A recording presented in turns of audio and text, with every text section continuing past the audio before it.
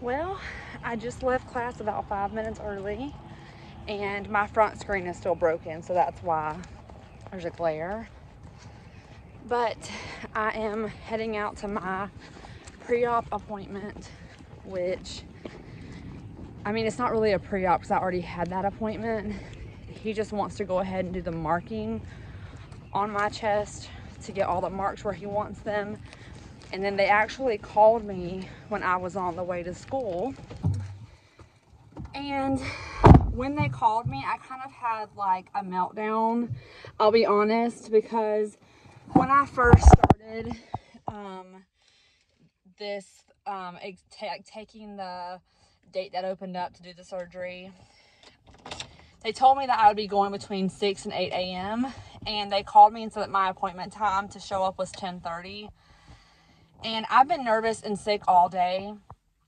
And I know that tomorrow morning, I'm going to be super restless tonight. And all morning, I'm just going to be sitting there, first of all, starving to death. Because 10:30 is way later than I thought it was going to be. And I can't eat past midnight. But I'm going to be sitting around all morning just completely nervous. And I'm nervous about that. And so Tyler can no longer take me to surgery because he has to be at work at 8:30. So my friends that are taking care of me are going to take me. And they have promised to come over early and keep my mind off of it. So I'm just feeling more nervous now, knowing that the surgery is so late tomorrow morning. And I don't know. It's going to be okay. I'm going to talk to him about how I'm feeling as soon as I get there. But I have to go because I'm like already a few minutes behind.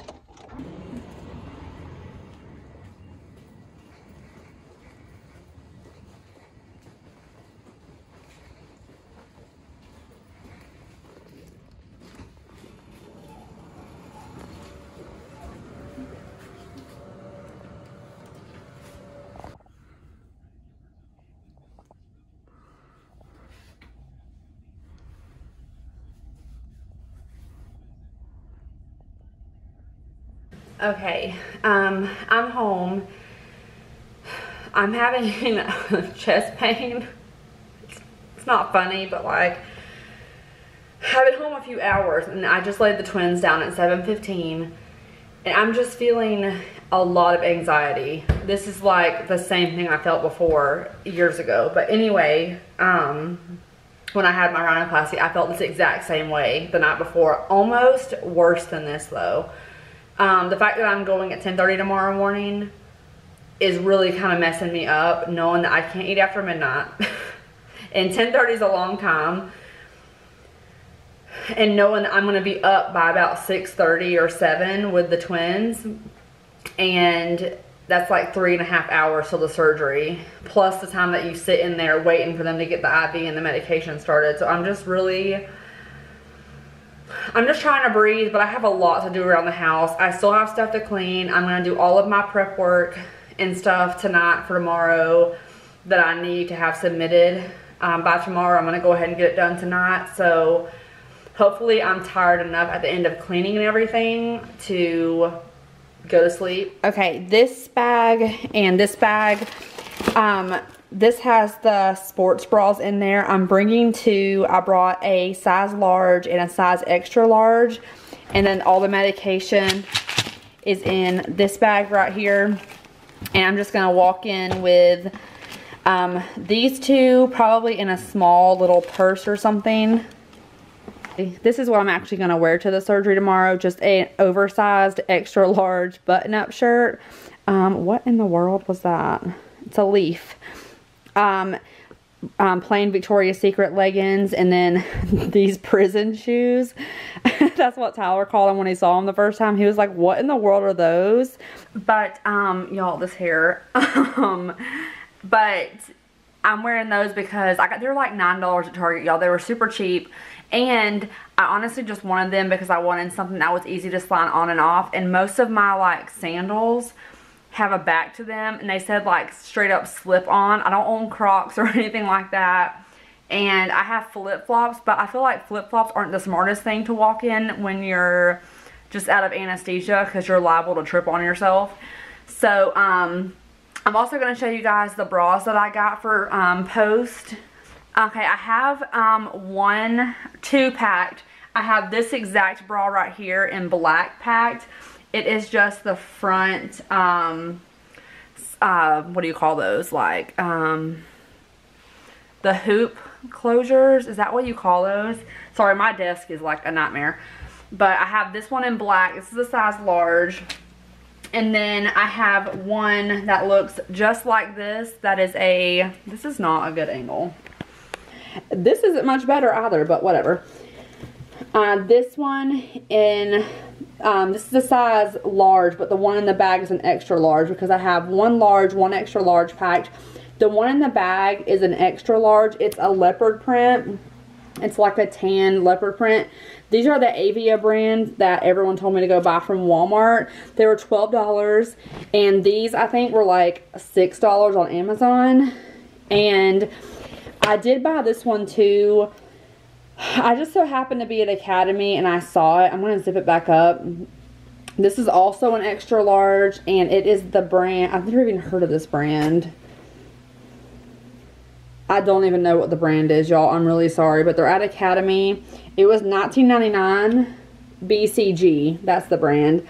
And I know that white probably isn't the best idea for post-op if you don't want to ruin it. But it has like this texture, kind of. If you guys can see that. This is also an extra large. This one is super comfortable, and it's really high up.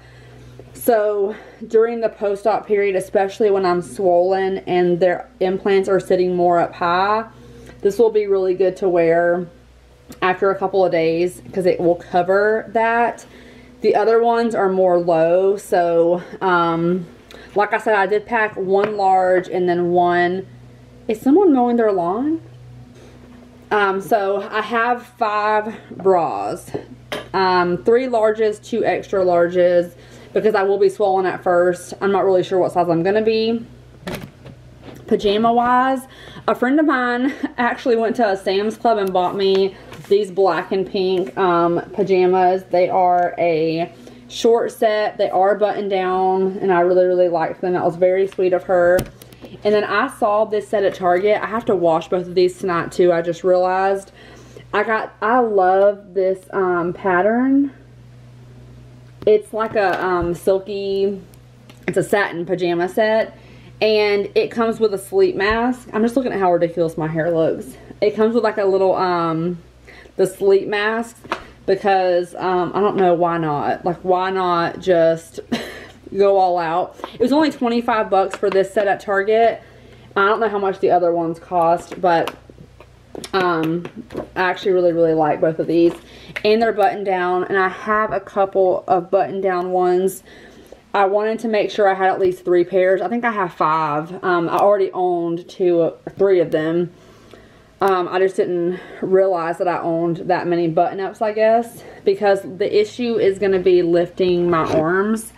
I think one of the hardest parts about the recovery is supposed to be the fact that you have trouble lifting your arms past like this much. So doing the button-up is going to be the best option for me. And I had a feeling you'd come back and save me from all those lonely nights and heartbreaks. And I feel misplaced without you. Why don't we go back to, why don't we go back to, never wanted to end it like we did. I guess shit happens for a reason, but it's like something feels different from back then. Why don't we go back to, why don't we go back to, honestly I'm open wide. I don't feel like waking up with I don't think I've filmed any clips since the day of surgery. It's Friday. I had surgery on Wednesday, and honestly, it's so hard to hold this phone up. Honestly, the first night and next day, I felt so good, but then last night I started feeling horrible, and this morning I feel absolutely horrible. I was warned that the second day post-op would be the worst day, And that's kind of where I'm at. I feel like I just cannot get a deep breath in, which is the worst. I cannot even pull up my pants up and down on my own, which is awful. But I have really wonderful friends and a support system that helps me. But I just want to update you guys on how things are going. I've been taking the muscle relaxer every 6 hours, and I haven't really needed the pain medicine until this morning. I needed it because I just felt like complete crap, and now it's kicked in a little bit. But I plan on staying in bed all day. Yesterday I had my post-op appointment, and he was telling me that there's a lot of bruising underneath, so he had me go get some arnica gel to put on there and to do some ice packs on the bottom part. So that's what I'm going to be doing today, is icing on and off, just to keep that swelling down. I can definitely feel that it's swollen. The pain is now moved to the side and down my arms and shoulders and up my neck, which I didn't expect anything to travel that far, but the pain is migrating. Even the back of my head hurts. So this is how I sleep at night, just like this. I just lean my head over because I cannot sit straight up, and he said he was fine with how I was sleeping. So so far so good. Hey guys, today is 3 days past procedure. I'm in Anna syndrome right now, so that's why you see this background, because my house, Tyler is pressure washing it, and he's in the back by the master bedroom right now. So I came in here to give you guys like today's update, and today's better than yesterday. Still feeling lots of tightness, lots of fullness, a lot of the paresthesia, the tingling, like sharp pains from the nerves reconnecting. So that's not fun, but it's already a little better than yesterday. So I'm hoping that maybe we're kind of going to be gradually getting better after this point. I do want to tell you guys about what I'm doing in the mornings. I have been doing protein shakes in the morning for breakfast, just because when I wake up in the morning, I can barely move. I'm just so stiff because you literally have to sleep sitting up, and I kind of sleep a little bit at an incline to the right or the left, just because I'm usually a stomach sleeper, and that's kind of been like the most dreadful part of this whole recovery, is trying to sleep sitting straight up. Like, it sucks. And in the morning, I just feel like I've been tensed up all night long. So protein is the best thing to promote healing. I don't think that it's necessarily going to help me feeling stiff, just because I just don't sleep sitting up. I'm used to being like flat on my stomach. But I've been using my level 1 formula from First Form.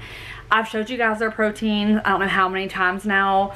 The ones that I've shown you guys before have been for during or post workout. This is the protein that you use as a meal replacement. So this is what I've been having for breakfast since having the surgery. It's literally the best tasting protein. It's hard for me to pick favorites, but in the meal replacement protein, the ice cream sandwich one is my favorite. All their flavors are so good, but this one, y'all, it literally tastes like an ice cream sandwich. No bad aftertaste. It's not chalk. It tastes so good. And I get my water on super cold, and then I put this in there, and it's just like straight up melted ice cream. It's so hard for me to explain it, but this is a sustained release, so it releases over a period of time. So this is kind of what I've been looking at and gearing myself towards, because they have, for one, they have just the best. You guys know how much I love them, because I talk about them as much as I possibly can without annoying you guys. But highly recommend something like this if you're going to be going through a recovery anytime soon, because you're getting your 24 grams of protein in there and you're not having to move. I literally had the shaker bottle. I put the scoop into my shaker bottle, and then I have water right beside it, so I can literally just pour the water in and shake it and drink it when I wake up. And it's just the best, and I don't feel sick afterwards. The best, you guys. They have it in stock right now because I just checked, so I'll link it down below for you guys. I just love this one for meal replacement. I don't do a ton of meal replacement, but I'm so thankful to have it right now. And now that I realized and remember how much I love it, I probably will keep doing it for breakfast, just because it's super, super easy. and I'm not hungry afterwards. I don't know if that's because of the medication or because I wouldn't be hungry afterwards anyways. So it might be cutting down on me feeling hungry. I'll let you guys know for sure about that whenever I'm out of recovery and off these meds. But I'm telling you guys, if you don't have a meal replacement protein, if you're on the go, if you're in recovery, this is the one. The ice cream sandwich, there is nothing better than this one.